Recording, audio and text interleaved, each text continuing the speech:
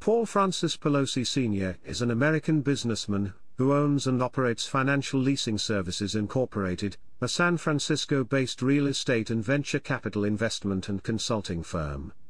In addition, he was the owner of the now-defunct Sacramento Mountain Lions of the United Football League. He is married to the current U.S. House Speaker, Nancy Pelosi. Chapter 1: Career.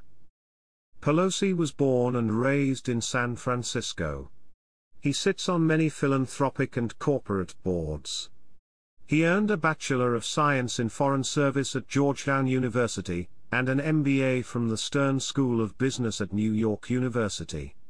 He has been the chair of the Foreign Service Board at Georgetown since 2009. Pelosi founded and runs the venture capital firm Financial Leasing Services, through which he and his wife, Nancy Pelosi, have amassed a personal fortune of about $114 million after previously investing in the Oakland Invaders of the United States Football League. In 2009 he purchased a franchise in the United Football League for $12 million, the California Redwoods.